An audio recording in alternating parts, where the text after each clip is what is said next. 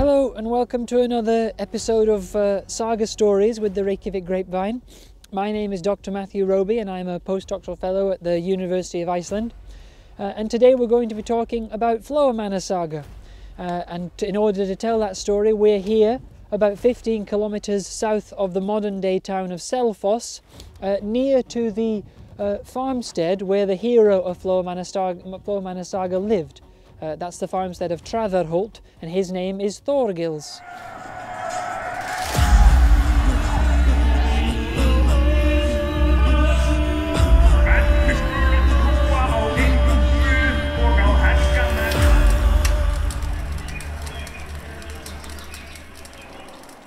Flóamanna Saga is very interesting for a number of reasons.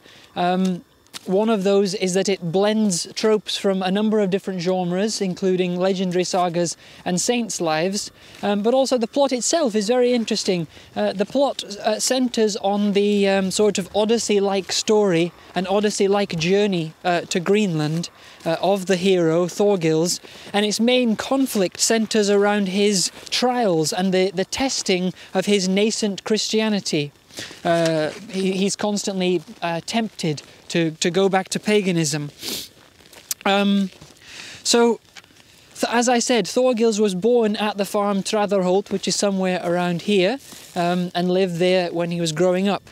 Like many saga heroes, Þorgils goes to continental Scandinavia as a young man on an adventure where he kills ghosts and defeats bandits and wins renown. And then he comes back to Iceland and returns to the farm at Traðarholt, which he takes up ownership with along with his brother, takes a wife, an Icelandic woman named Þórr, and then settles down here. Now, shortly after his arrival back in Iceland, Þorgils is one of the first Icelanders to accept Christianity when it came around the year 1000. After he's accepted Christianity, one night when he's sleeping at Traðarholt, he has a threatening dream. The god Þórr, the pagan god Þórr, comes to him in a dream and threatens him and demands that he return back to the pagan faith. But Þorgils remains resolute and says he's now put his faith in Jesus Christ. And so Þorgils wakes up the next morning to find that his fattened boar, one of the pigs that he kept on his farm, has died overnight mysteriously. Now, Þorgils makes sure that nobody uses the animal for meat because he senses that it might have been cursed by the god Þórr, and he takes the boar and buries it on an abandoned area somewhere on the farm. But he continues to have these bad dreams where he's visited by Þórr, who threatens him or encourages him to retake up his old pagan faith. And when he wakes up from these dreams, he sometimes finds that more of his livestock have been killed. So one night he decides to stay up overnight and go out to where the livestock are and lie in wait. And the saga, rather characteristically for a saga, doesn't tell us exactly what happened because only Þorgils was there, but it says that when he returned to the farm, people saw that he was all bruised, his body was black and blue, and it seemed like he had wrestled somebody. And the saga says the people at the farm thought he must have wrestled the god Þórr, who was attacking his livestock. Now, after that point, the killings of the livestock do end. So the saga perhaps implies that Þorgils, with the strength of his new Christian faith, has actually defeated the god Þórr in this wrestling match. But as it turns out, this isn't the end of Þorgils' troubles arising from his recent Christianization. And in fact, the rest of the saga outlines the trials and tribulations that he goes through where his new Christian faith is tested and put to the limit.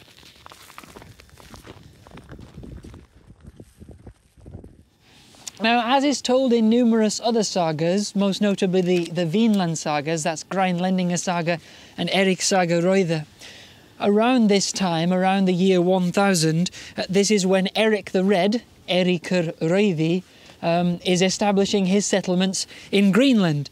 And word comes here to Traðarholt, to Þorgils, that Eiríkur would like him to come to Greenland and join the settlement.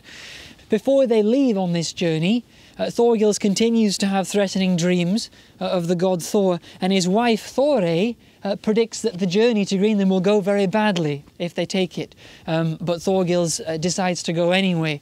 And this is just one of many examples in the sagas where women prove to be wiser. Usually wiser at predicting things, wiser at interpreting dreams, but often they're ignored by the men who make the decisions. So once they set off from the coast of Iceland and head towards Greenland, they start to have bad weather. First, the wind dies down altogether and they're just adrift at sea for a long time. And their provisions and their fresh water supplies start to run out.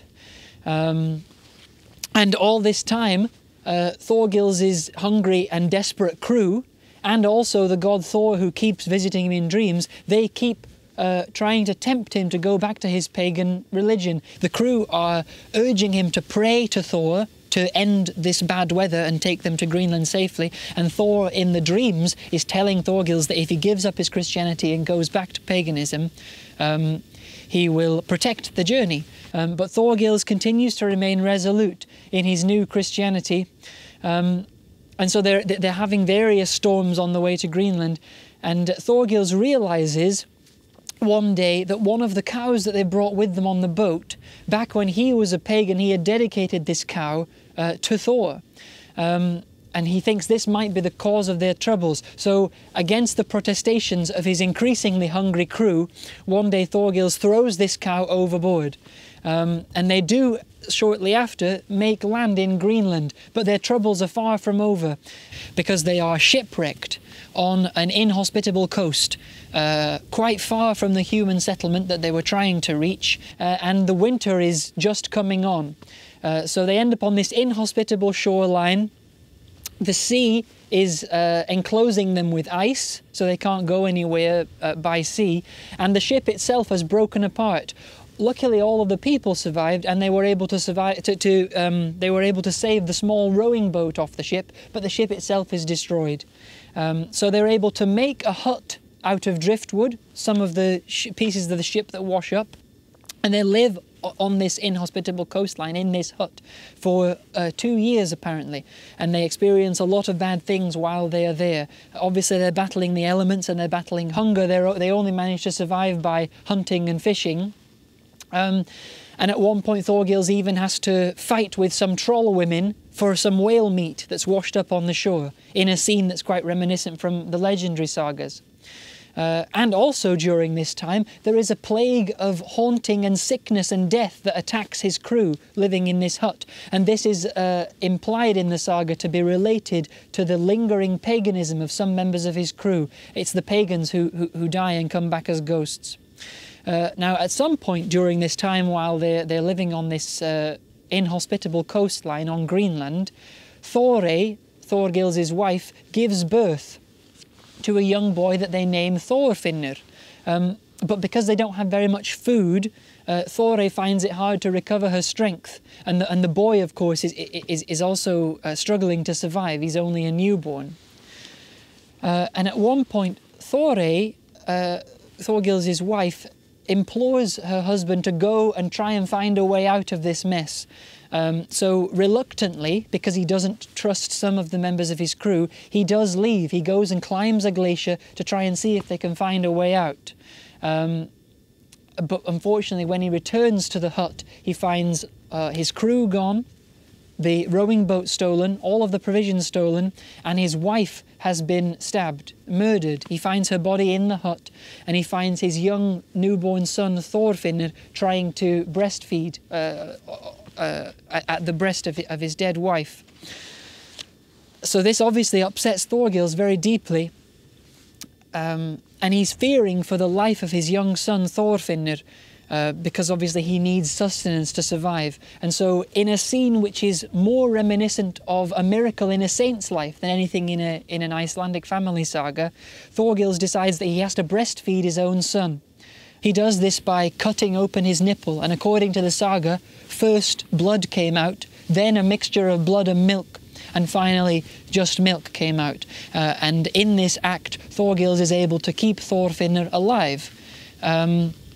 Now, I mentioned in previous episodes when we were talking about Ölkofra saga at Þingvellir, that the sagas do contain lots of insults that use gendered and sexual terms to try and insult people. But of course here in Flóamanna saga we see an instance where gender bending, a man doing something that's obviously fundamentally a female act, breastfeeding a child, is portrayed very positively. It shows his deep emotional connection to the boy and his will to survive. And of course it's miraculous on top of that. And the little boy Þorfinnur too embodies some features that are common to religious literature and saints' lives. He embodies the trope of the puer senex, which means the wise little boy, or literally it means the old child, the old little boy. And he does this by being prodigious and precocious. But unlike the prodigious Egill that we spoke about in a previous episode, Þorfinnur's prodigiousness is in his morality. He is eloquent at speaking, but he's very stoic and moral and wise. And this is shown, they do actually set off in a boat that they make out of hides and try and get to a human settlement.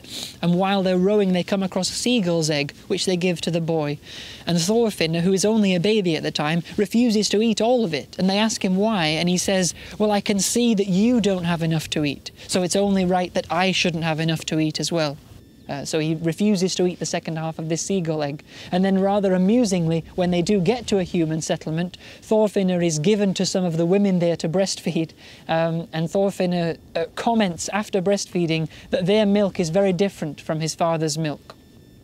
And so, as you can see in this saga, we get a lot of tropes that are quite miraculous and are reminiscent of Christian literature, and especially miracle stories and saints' lives.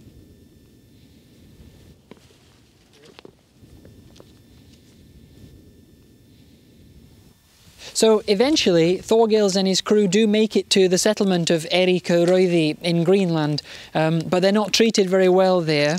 And it seems like this is implicitly because of a conflict between Rauði's paganism and Þorgils' Christianity. And so after staying there for a short while, they do end up leaving, and they set off out to sea again, Þorgils, his son Þorfinnur, and their small crew. And they have many adventures at sea, but eventually they arrive within sight of Iceland again. They apparently see Hjörleifshöfði, and they are trying to make land, but then another great storm comes up and casts them out back to sea just off the coast of Iceland. And apparently Þorgils himself is bailing water out of the boat for 2 full days straight. At one point, a huge wave comes and washes over the boat. Now, Þorfinnur, the young boy, is sitting on his father's lap, and the wave is strong enough that it washes Þorfinnur straight out of the boat. And then shortly after that, another huge wave comes the other way and washes Þorfinnur back in. And Þorfinnur, still embodying this puer senex trope from the saints' lives, still showing his great eloquence and great stoicism, all the little boy says, he looks up at his father and he says, "The surges of the sea are strong, father." And shortly afterwards, the young boy starts to cough up blood and eventually dies from being washed off the boat. Now Þorgils is absolutely distraught about this, and he clings onto the body and refuses to let go. Now when the storm dies down, they do actually make land somewhere around Hjörleifshöfði, somewhere under Eyjafjallajökull, probably about 80 kilometres east of Traðarholt. And there's a church there, and so Þorgils' crew want to make sure that Þorfinnur is buried. But as I said, Þorgils is clinging onto the body, he doesn't want to let go of it. And so his crew devise a plan to lure Þorgils away while they bury the body. They take advantage of Þorgils' heroic nature and his helpful nature. They pretend to get into a fight with one of the locals, and they say, "Þorgils, we need your help in this fight." So Þorgils drops the body and goes and helps them, and while he's doing that, another member of his crew picks up Þorfinnur, takes him to the church there and buries him. Now when Þorgils finds out about this, he's enraged for quite some time, but after he calms down he realises probably it was the best thing to do to bury Þorfinnur, and he utters a very significant line. He says he would no longer blame women for loving the children that they breastfed the most. So obviously a reference to his previous breastfeeding of Þorfinnur and showing his deep emotion and his deep love for his son. Now after that, Þorgils returns back to Traðarholt and lives there for quite a long time, in fact, until he's 85. He has another wife and several more children, from one of whom is descended Bishop Þorr, the patron saint of Iceland. Now when Þorgils is 85, he attends a feast at Hjalli, that's where we are now. This is Hjallakirkja, or Hjalli Church, and Þorgils falls ill while he's at this feast and he dies. And it is, the saga says, that he was buried at the church at Hjalli. Now although this is not the medieval church, this is a 20th century church, but if the saga has any historical truth, Þorgils' bones must be interred somewhere around here at the farmstead of Hjalli. Now, the holiness of Þorgils' descendants, especially Bishop Þorr, obviously shows that all of his trials through which he maintained his Christianity and resisted the temptation to go back to paganism, shows that ultimately his trials were rewarded and that Christianity finally won out over paganism.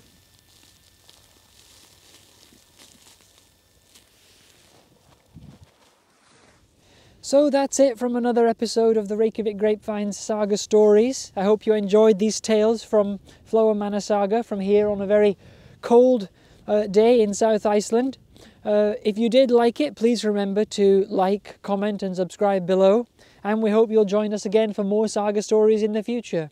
I'm Dr Matthew Roby from the University of Iceland, and thank you for watching.